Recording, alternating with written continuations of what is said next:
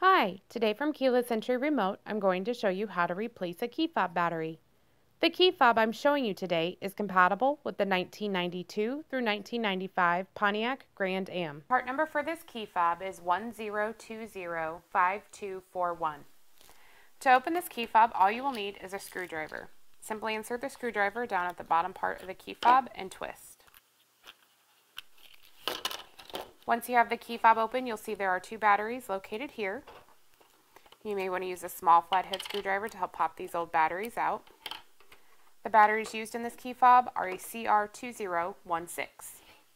Once you have the old batteries out, to replace them, simply slide the new batteries back into place. With this key fob, they do go plus side down. When you have both of the new batteries back in, you can snap the key fob back together and you're done.